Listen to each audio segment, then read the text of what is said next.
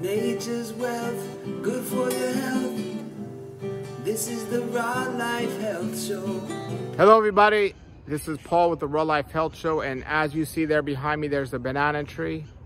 Getting some fresh bananas off there, and there's such a difference eating bananas fresh off the tree versus bananas from the store. I just had a banana from the store and I was like, what a tremendous difference it is in taste and just how you feel after you eat it.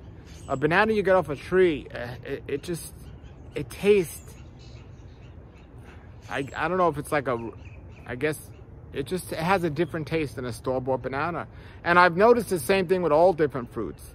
Now as I grow my food, the more food I grow and eat fresh, the more I realize the food in the store is missing something. And it's not just taste, it's just something like a nutrition or something. And even if it's organic food, you understand when you cut a food from from out of the ground, you know, within a couple of days you're losing 50% of the enzymes and many of the nutrients, and then it's shipped all across the country and all across the world, and it's just missing so much, and it's not the same. And in fact, when you buy any food from any grocery store, it's picked unripe or before it was needed to be picked, and to protect from bugs and all these different things, it's sprayed with many chemicals and so on. And there's so much of a difference between fresh food and unfresh food. And I have some racks of bananas on my trees here that shows how bananas look on the tree and how they're green on the tree, and you don't pick them until they start getting yellow. They will ripen off the tree, but you want to wait till the first ones are yellow. The majority of the fruits in the store, and I would assume the vegetables as well, are picked way, way underripe. And when you look at the acidity of foods that are picked unripe, and you understand the acid and alkaline compartments of the body, and how we're mostly alkaline and we need mostly alkaline foods, and too much acidic food creates a big giant problem for us, we start to understand why the food is so unfresh in the market and it's so unripe, and it doesn't taste good, it doesn't have the nutrients it was meant to have, but it's so much harder to digest. And on top of that, when you look at the processing people do to the food, destroying the nutrients in that food and cooking it and just processing it so much so more, taking out all this good stuff and adding all this bad stuff. By the time the food gets on our plate, we're not eating much nutrition at all. And they often like to say people like to eat for pleasure, not nutrition. And when you're eating food like these bananas I get right from my tree, they're very pleasurable. They taste absolutely amazing. But there's so much missing from the grocery store food because it's so far removed away from nature that things need to be added to it to make it taste good. You know, and it's just not the way it was meant to be. Adding sugar to fruit, no. It was never meant to be that way. Drying fruit so it could be more sweeter, no. It wasn't meant to be that way. But when we think about how far removed we are from the freshness of it, that's the problem it creates. So what can you do? I don't just want to give you problems, I want to give you solutions, right? Because I like the motto, no problems, only solutions.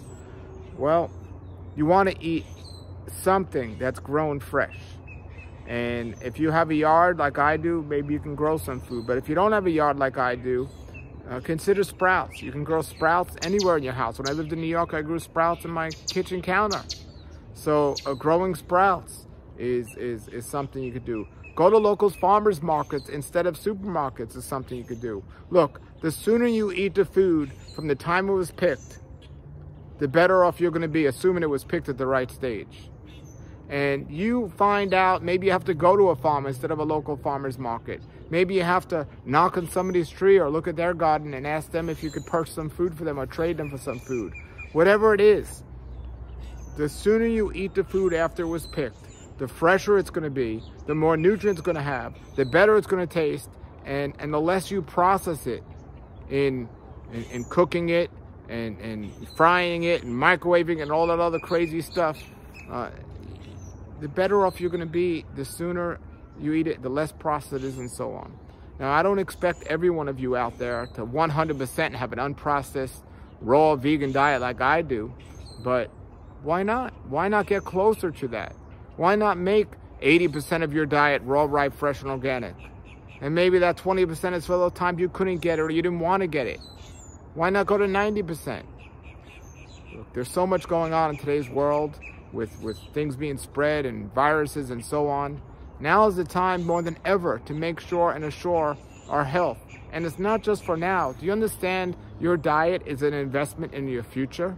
So if you eat a bad diet now, your body may be able to deal with it. Some people say it's amazing that somebody could eat a raw food diet and get better from something like cancer. I say it's amazing that somebody could eat McDonald's as long as they eat it and not get cancer. But that's what we want to do. We want to make sure we're investing in our future. So I might be able to, or somebody might be able to eat this denatured food now, or this junk food now, and get away with it and survive and think, well, I'm the exception and I'm okay. But it will catch up to you later. So my suggestion is to make that investment in your health today, so when you later on, 10 years down the road, you won't end up with an illness or something else. And if you do end up with an illness, maybe in your 70s or 80s or 90s, well, maybe if you weren't eating healthy, that would have happened in your 40s or 50s. No matter how you look at it in every way, it's only an investment in your health and ultimately your money, because you're saving a lot of money on doctor's bills and everything else if you're going to eat healthier. You know, a lot of people, they don't want to spend more money on organic food because in some place it's double the cost. But they'd rather spend the money on medical bills later in life. It's all an investment. It's when and where you spend what and how. They don't want to take the time to grow the fruits and vegetables, but later on they're going to take the time and sitting in doctor's offices. And I really pray and hope that that doesn't happen to people and people don't get sick. But the reality is we have enough information out there now to know what causes sickness and disease and illnesses on certain levels. And eating unprocessed foods that are far removed from nature is not the best way to build health in the body. So that's why I do these videos, and that's why I want people to understand and get it and do it and eat healthier and just live healthier and have happier lives. And I tell everyone all the time when I do consultations, I do health consultations, I tell people all the time, one of the first questions they ask them is, from a scale of 1 to 10, how much do you love your job? How much do you love your life from a scale of 1 to 10? You know, and I don't care how well you eat. If you tell me you hate your job and you don't like it and you're getting up every day to do that, you're going to suffer from health issues, most likely. You're not going to be as healthy and as joyful as you can be. Do what you love. Do what you love and love what you do. You know, I met a man the other day. He told me, I said, how much do you love your job from a scale of 1 to 10? He says, I love it. I love it. So what do you do? He said he works at Walmart. Then I see people that are CEOs of major companies making hundreds of thousands of dollars a year. I say, how much do you love your job? They say, I absolutely hate it. Too much stress. I don't like what I do. It's not following my passion in life. And I'm telling you, that person working at Walmart is much better off from a health standpoint, from a joy standpoint, from a life standpoint, than that CEO. It's not measured by the amount of money you make or your position or title. It should be measured on asking yourself that question. From a scale of 1 to 10, how much do I love my job? How much do I love my life? There's a saying, if you keep doing the same thing and you expect a different result, it's the definition of insanity. If you could say you love your life doing what you're doing, wonderful. But if you can't, you need to change something for something to change. And I suggest with your job, your lifestyle, and I don't want to hear about the excuses about you're going to lose your drug insurance or about you need the money and all this stuff. With the will is a way. Make your life better. Eat better, live better, and be happy. All right?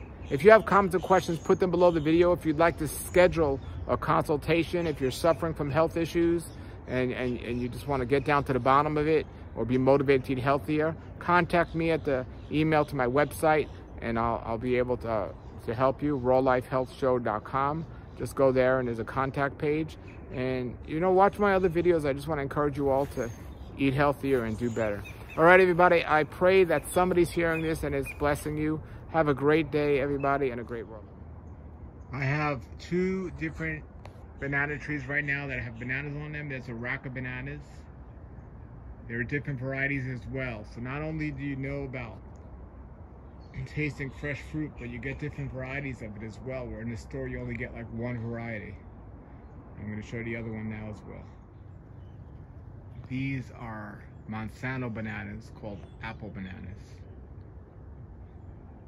growing on a tree. Nature's wealth, good for your health. This is the Raw Life Health Show. Raw Life, brighten up your life.